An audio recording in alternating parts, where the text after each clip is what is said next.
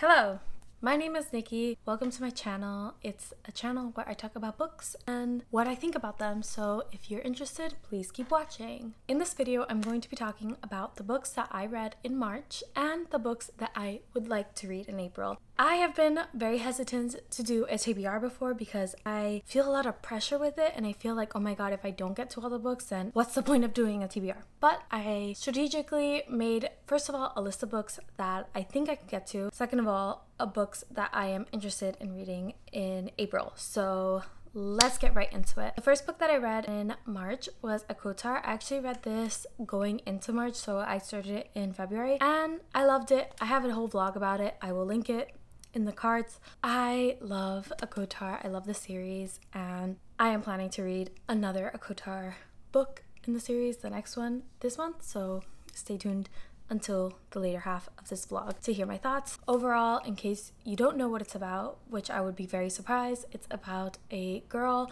who lives in this magical land that is divided into the human realm and the fairy realm, and she ends up being taken into the fairy realm because of things, and she ends up staying in the fairy realm. And the book ended on kind of a cliffhanger, kind of wrapped up, but I have already read the second book and I remember it being amazing, and it is the favorite book of a lot of people here on BookTube, so I really want to read it and see if I still like it. So I will be vlogging that later on. The next book I read in February was These Violent Delights by Chloe Gong. I have another vlog on this. I guess I vlogged a lot this month, but I really like this. I read this for a book club.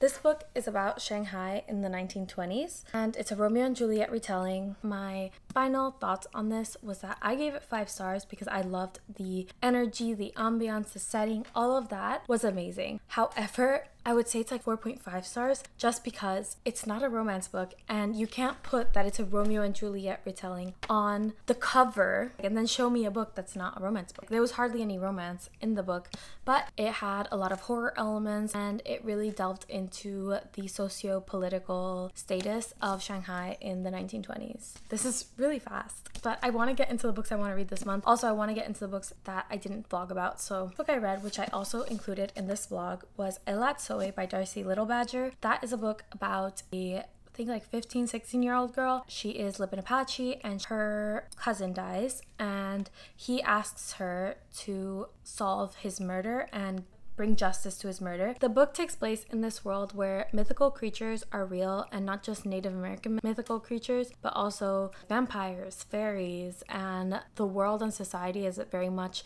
defined by the creatures that exist in this world and the powers that people have. And this particular main character, Elatsoe, or Ellie as she's nicknamed, she ends up being able to raise the dead. My one qualm with it, and it was the reason why I rated it 3 stars, was that 1, it was very predictable. 2, it was a middle grade book. The main character should have been 13 or 12. It sounded very infantile. The tone was not very intense. There were good points about the cultural aspects of being Native American and the role that the United States plays in America and the exploitation of Native Americans, but this was not a YA book in any way, shape, or form, in my opinion. It is possible that you read it and you think otherwise, so if you have read it and you feel like it's a YA book, let me know down below. The next book I read, which I binged this, and it was a total accident. I ended up requesting the book. I should tell you what it is first. The Vanishing Half by Bennett. So I binged this book because I requested it from the library, the audiobook, and this was after Noelle Gallagher, another booktuber, mentioned this book in, I'm not really sure which video she mentioned it in, but I love this book. If you don't know what it's about these 2 women and their daughters. They are twin sisters, and they are white passing twin sisters in the United States, and their life takes a divide where one sister decides to live like a white woman and the other one decides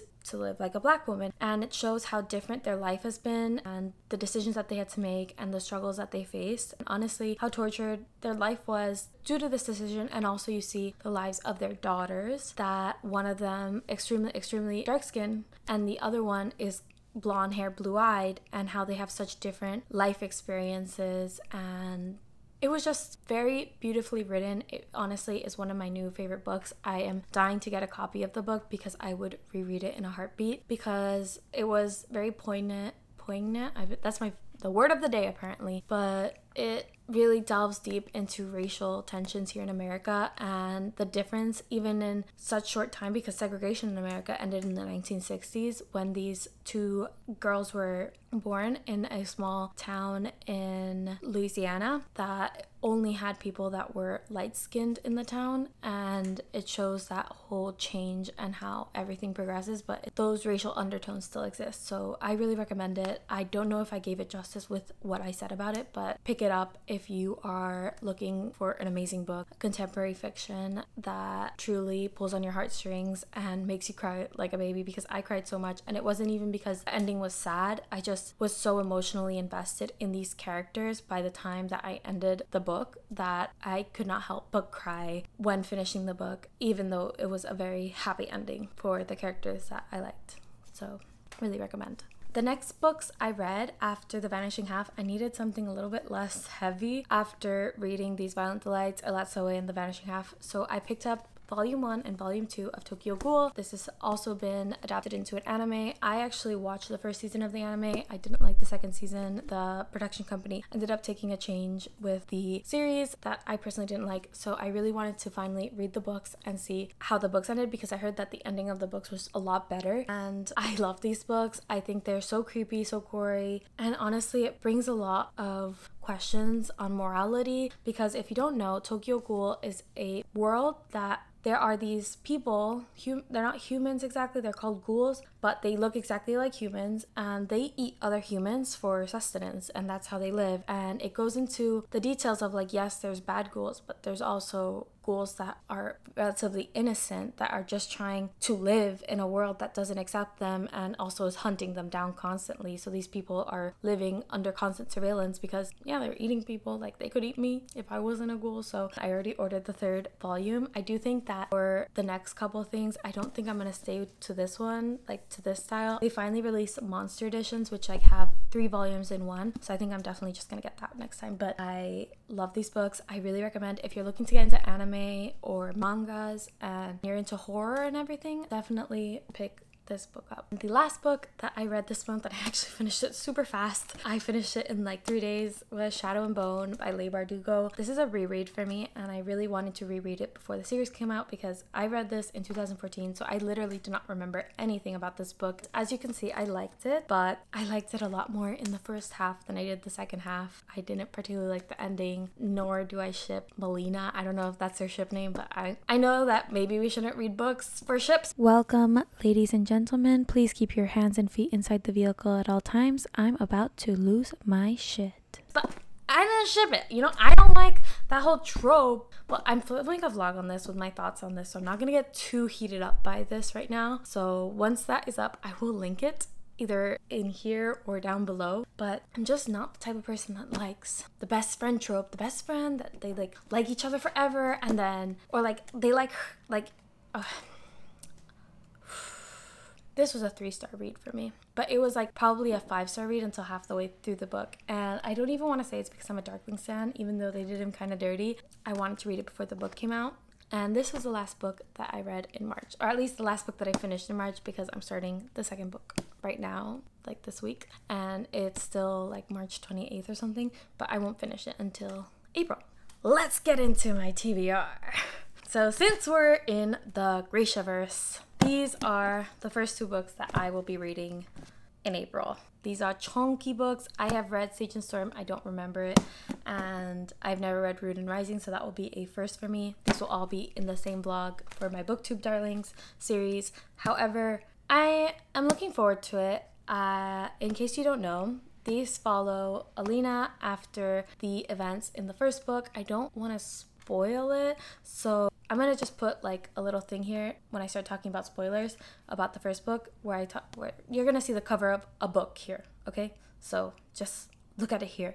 And if you see this, mute the video. This follows Alina after she leaves Ravka. She leaves Ravka, and then this book is She obviously is coming back to Ravka because she still left the evil Darkling in Ravka, causing fury and evil, so she has to go back and fight him. I don't like reading the blurb in the back because usually it will spoil what happens in this book if I don't know. I'm gonna be reading these 2 books. I'll let you know how I like them. I'll link the blog down below once I finish it. I'll probably finish them fast because I read the last one really fast, so hopefully these are good too so that I read them fast. And that reminds me, I really want to read Six of Crows. I did not know that they were going to tie in Six of Crows and Shadow and Bone in the new Netflix series, so I do want to get an introduction to the characters before the series comes out. So I am looking forward to reading that. This is going to be a first for me, and I'm super excited because everyone says this book is so much better than these ones. Like I mentioned before, I will be reading this in this month because I've wanted to catch up with the entire Akotar series so that I can read eventually this one, A Court of Silver Flames, which I heard was really good. And so this is going to be the one I read this month. Not much to say about it. It follows Feyre after the events of the first, where she's very tortured, and now she has to spend 1 week a month in the night court, and you know, shenanigans occur. Looking forward to this one as well. This is why I didn't want to do a TBR, because I feel like I'm just gonna say, yeah, I really want to read this book. And then the next book I want to read, and this is again for, not again, but another book club, same book club, but another book, Legendborn by Tracy Deonn. This is a dark academia book that basically is a King Arthur take on YA urban fantasy. And I love urban fantasy. The cover looks really cool. It's been super hyped up, but again, I don't even like reading blurbs. I cannot write a TBR, so I'm letting you know what I'm reading this month, basically. She's like, magic. Okay, I'm not gonna keep going into this, but I'm looking forward to it. Everyone I've seen and everyone that I trust their opinion on BookTube has really liked this book, so I think I would like it too. Continuing in really hyped up books on BookTube, I am going to be rereading the Throne of Glass series, starting with The Assassin's Blade. Chandler Ainsley, I hope I said her name right. If she ever sees this video and I didn't, I'm really sorry. She is doing a readathon because she wanted to reread these books and she announced it, and apparently a lot of people did. And I was like, you know what? I've never read this book and I never finished the Throne of Glass series, so it'll be funner to read it with people. She's doing a live show on the 11th, so I am going to read this before then so that I can discuss, and then probably if I have time I'll get to Throne of Glass this month, but it'll probably be a May thing. And this is a novella, I think, just describes the origin story of Selena, and I never read it, so, and I like Selena. At least I liked her when I read the Throne of Glass series. I don't know if I'll like her still. She's like a bit of like a, ooh, I'm not like other girls, but we'll see. Each month I'm trying to read some graphic novels because I have tests and it's just easier to read graphic novels. And I really wanted to get into the Percy Jackson series because I never read the spin-off series of like the Apollo books and the Kane Chronicles and whatever. I never read those series, so I really wanted to read reread The Lightning Thief and the books, and my brother ended up having the graphic novels, so I was like, you know what, I'm just gonna read the graphic novels. I'll read them faster, especially since I'm already familiar with the story because I read them a couple times as a child, and I think it'll be fun, and the illustrations look really cool. I'm going to be reading these 3. I also thought it would be a good idea to read the graphic novels because it's like kind of like Harry Potter, that when you start Harry Potter it starts off very childish, and as he gets older the tone gets more mature, so that's why I thought about reading the first 3 in graphic novels as well. The last book that I have is The Last Wish by Andrzej Sapkowski. This is the first book in the Witcher Chronicles. I really like The Witcher, and I honestly, like, I can't wait for the second season, and it hasn't come out yet. And from what I understand, the first season was kind of like all of these stories amalgamated. So I really want to read this and then finally go into the Witcher universe. And it was a list of short stories. It's one of the books that I have for my 2021 challenge, where I read the books that I have overstock on my shelf. Looking forward to this. Okay, sorry if I was talking really fast. I am just really late to something, so I really have to go. Bye. Please subscribe below if you're interested in watching this month my vlogs and my reading wrap-ups and my thoughts. I swear, once I actually read the book, I have more to say. So, bye!